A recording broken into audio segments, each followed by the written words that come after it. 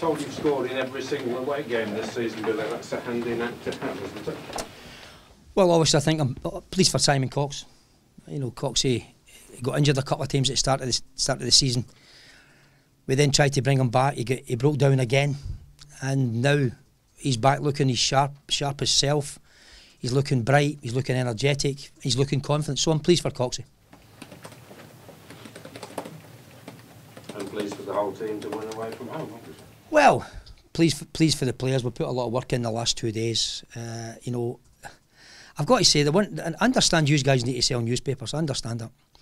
But the one thing that I don't, you know, when I look at the situation, I don't get too excited when we're in the top six, when we go out the top six, when we win, when we draw, when we lose. My message to the players has been the same. I've got to tell you, just keep working away, keep ticking along. There'll be highs, there'll be lows, there'll be ups, there'll be downs. And if anybody thinks for a second that come the end of the season, the current league positions will be the way they are come the end of the season, I think they're kidding themselves on. There's a long way to go. But it's the continual changing of positions and such like that gets the fans talking, doesn't it? Absolutely, without doubt. So the newspapers are on me. No, I'm not having a go. I'm not. Yeah, I'm not having a go, David. I'm just making a point. I'm not having a go. Not having a go at all. So you understand I'm not having a go, David. You think? Oh, I understand very well. Absolutely. Indeed. But the fact that Forest, who were one of the pre-season favourites and have had a very good start to the season, suddenly, because of a slight dip in actual results, slip out of the top six, which is the playoffs, then people are going to mention it, don't they? Well, also mention, David, if you're going to mention anything, mention the fact that Forest are missing, in value, over £8 million worth of talent. In value. And also mention the fact that we have got some very good young players here who are learning their game. Chalobah, Dallow, Patterson, Lascelles. So we understand where we are. We know that as a club, there's always a huge expectation at Forest. But no club can sustain, none, can sustain in value over £8 million worth of talent. And also, when you're trying to bring along some young players, we know they're going to be sometimes good and sometimes bad. And that's what we deal with. You mentioned Lascelles there, Billy. Were you pleased again with his performance today? Him and Hobbs look like there might be a decent partnership. He's coming along. He's coming along. He's got work to do, but he's learning the game. He's learning what this division's all about, and he'll get better. Definitely get better. Billy, just after you scored, it looked like a clear-cut penalty. What do you think of that? What one are you talking about? What one are you talking about? When the keeper broke. Yeah. Listen, that's up to you guys to analyse. You know. Sorry, the Derbyshire. And there was one after as well. The Cox one or the Derbyshire one? The Derbyshire one looked like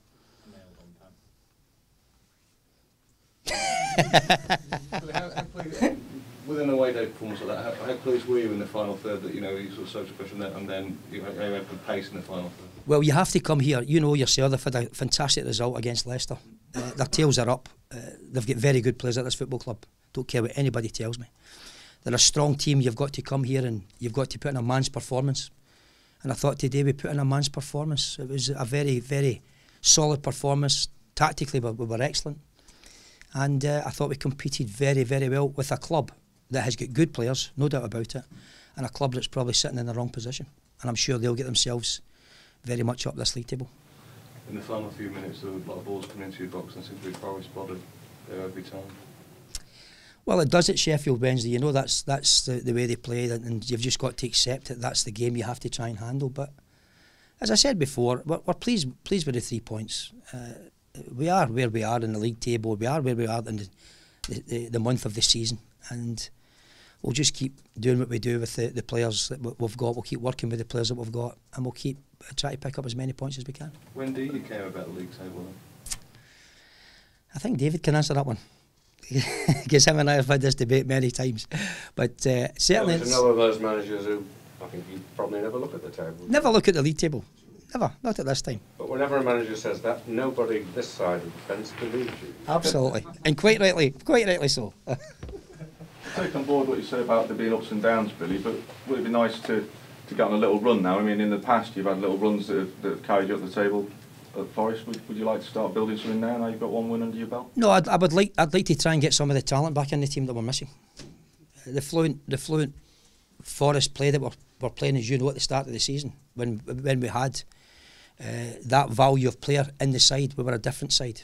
And now we're looking at young players, and we're looking at the situation. And we know that from time to time we'll be high and low, but hopefully we can get one or two of these talented players back into the team, and that will certainly help us grow in stature, certainly help us in confidence. Good night. Thank you, everyone. Thank you.